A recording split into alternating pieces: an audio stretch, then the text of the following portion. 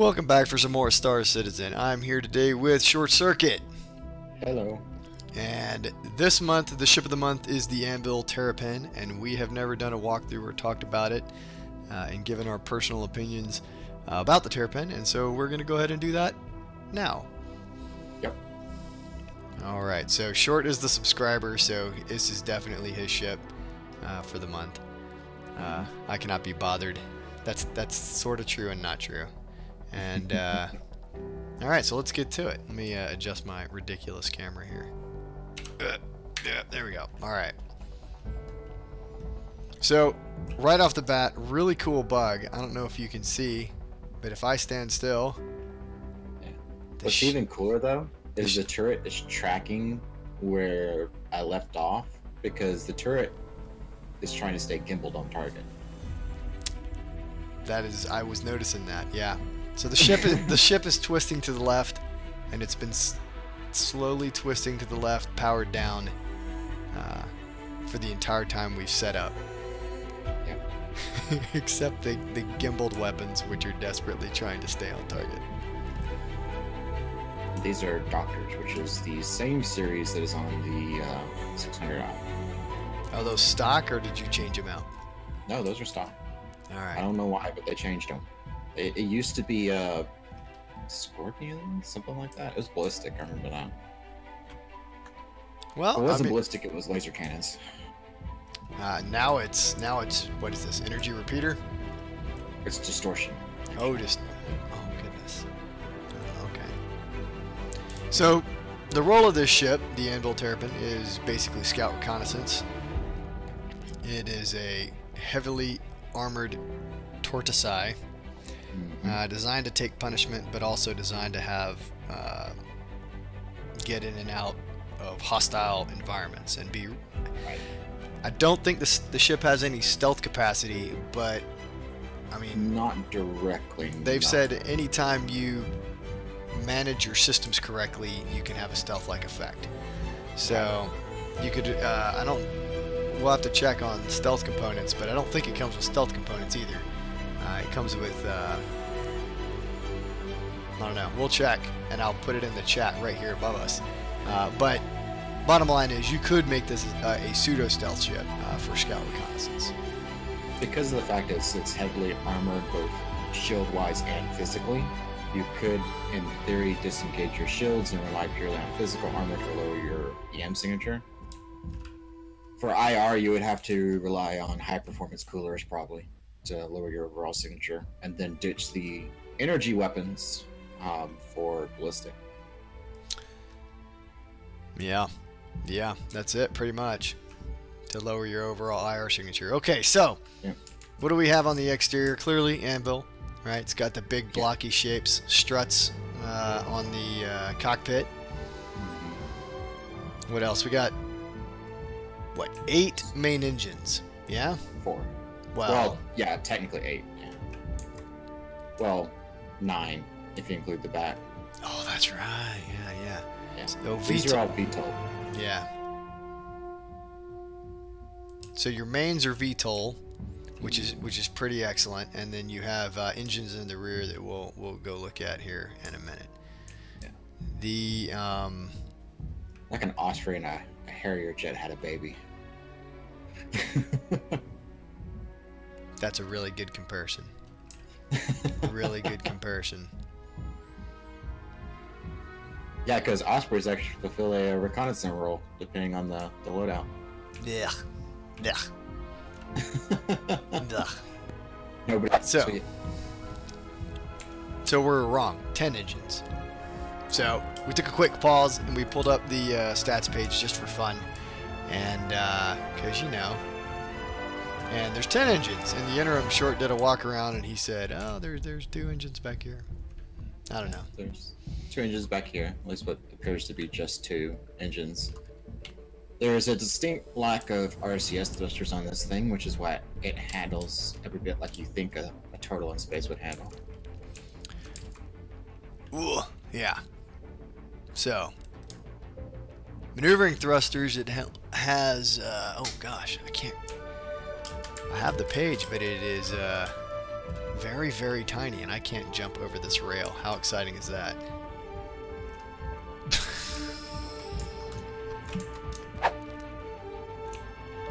Alright, we're back.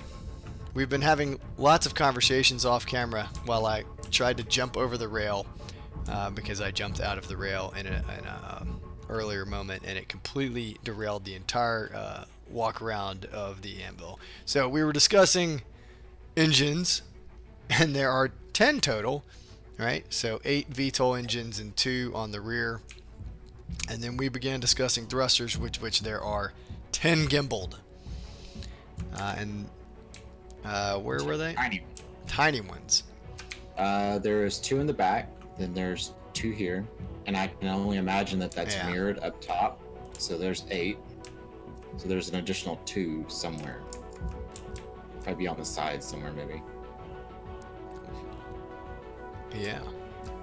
Or on the front of the. Well, no, that would be your retros. Yeah. So less than maneuverable. Very tanky. Although the shield generator is a medium, then the power plant is a medium. And I believe they're going to have some level of armor that is special to the Terrapin, and for its role as a tank, or a tanky reconnaissance platform. And that's the exterior. It's lots of people like this ship. It is basically a turtle. But there's not a great deal to it. I mean, it's basically a large fighter-sized craft with a very niche role. I will say, even though it is quite a plain ship, like the amount of detail they have put into this ship is by no means substandard. Oh, I would agree. The insides, you've got detail on all the parts, even the inside bits that don't actually get seen that much. So they did not. Well, absolutely. Yeah. Ooh. So that's the interior of the engine, of course. And then I was noticing above the engine, you can see a textured panel with the Anvil logo on it. Yeah. Right there. And then you've got, I mean, just the sheen that they built on to the metal casings on a lot of the engines is pretty impressive as well. Yeah, they did not skip anything. Even though it looks like a very simple ship, they did not skip any details. Indeed. No missiles either. So I know we talked briefly about armament. Its only weapon systems are this. You know what?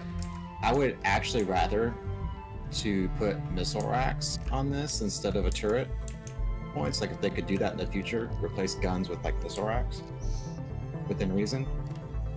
Because I think that would be a much more stealthy component for this thing. That takes it down a dark, dark rabbit hole. I'm the guy who's asking for universal mounts for my favorite ship, so. Alright, so now we're going to head inside. So, oh, wait a minute. Before we go inside, look at this right here.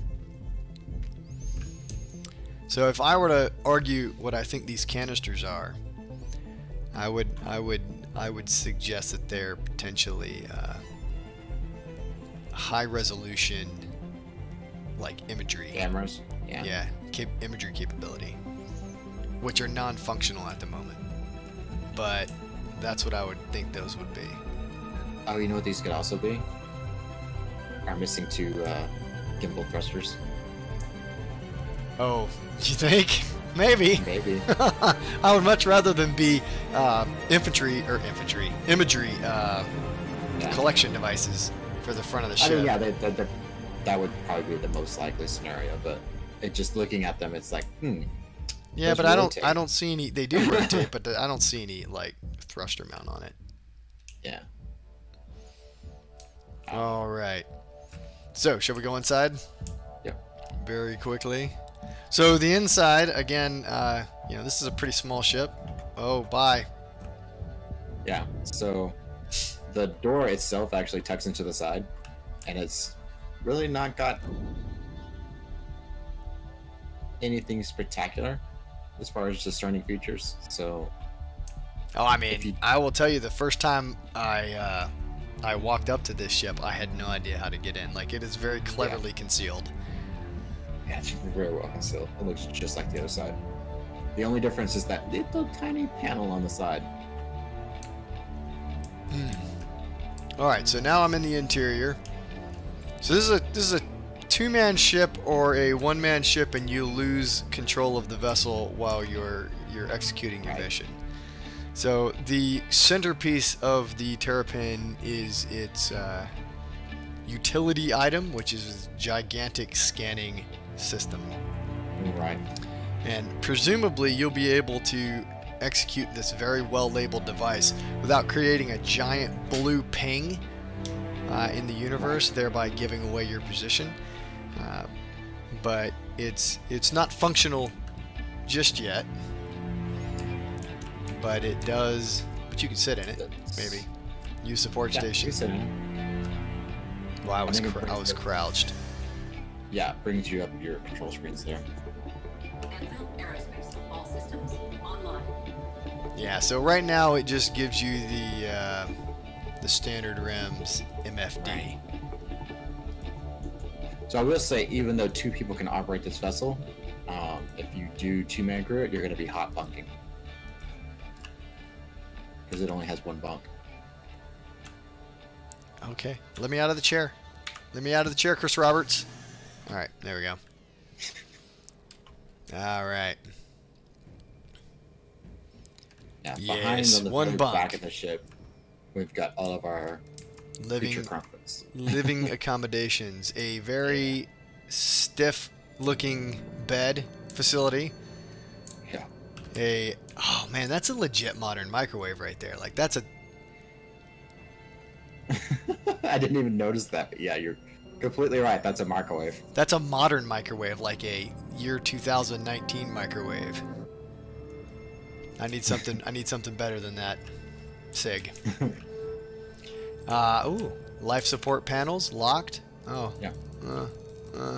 So a lot of the components in this are not quite in yet, as they're starting to bring in components and physicalize that in the ship. Right. This ship has not been has not had that happen to it yet, so they're working on it. Interestingly enough, life support is not a real component right now, so that's obviously locked. But notice the jump drive. We were talking off screen that the jump drive is unable to be changed right now, so that one's actually locked. Well, but this jump drive would be. That's the jump drive, not the quantum drive. I mean, I fully believe that this ship will have a legit jump drive for long-range reconnaissance versus a quantum drive. Right. Label air cooler. There's your radar, locked. This is your component housing for, what is that, shields? Power plant. Power plant. There it is. Yeah. Should have known better. Wow. There has to be a separate quantum drive because some of the components are in. Yeah, anything that is actually in here is available to be opened. Things that are user changeable. Because these are not stock. These are actually endo coolers, which is why they're red. Endo coolers. All right. So only one escape pod too, if you look. Yeah. So I guess Captain goes down with the ship. Yeah. Extremely utilitarian head. Fully functional. Yeah, you can always hide in the water closet and hope the T-Rex doesn't bite you. Oh man, ridiculous. Right. So again, sparing no detail on the interior as well. Yeah. I would replace this very ridiculous scanner station sign. I think that's superfluous given the nature of the ship, but the rear side of the scanner actually has some pretty cool detail. I assume I'm very curious to be if this is where they perhaps put in like some type of scanner components to where you can. Oh, blades. Yeah, blades, but then there's the buffing components. Are they calling those blades too? Yeah. Shards, blades. I think the term is blades, yeah. Yeah. I mean, you so- could put them there, or you could put it here, because there's actually a spot that says management CPU on either side. You can put them there as well. Well, but that may be Ship specific. Ship so like specific these are versus- the ship specific. Yeah. yeah, versus scanner. Makes sense. Yeah, and then we go to the cockpit. So, oh, entry panel, systems. There you go. Just labels on everything. It's ridiculous. So I will say this. So we were talking about this the other day. The Terrapin has one of the best MFD laydowns. Yep. So, well, let's see. Is it going to turn on? There it goes. a.m.m.o Aerospace. All Yeah. systems online. Just a really good 3D radar, and then just a really nice MFD laydown. And if I had my my head tracking on, I mean, God, look at that. You can. Yeah. Because they're all the way. And they're actually duplicated. Yeah, I mean, there's so many MFDs on the Terrapin that it's basically duplicative. I would be very curious to know if at some point the pilot had limited control capability over the sensor rig without getting in the chair, like degraded, but still there. Because certainly you've got enough MFDs to make that happen. I mean, you can't even see the complete MFD on the left and right on the far side. I think what I would like to see is the Terrapins direct heavy ordnance from capital ships.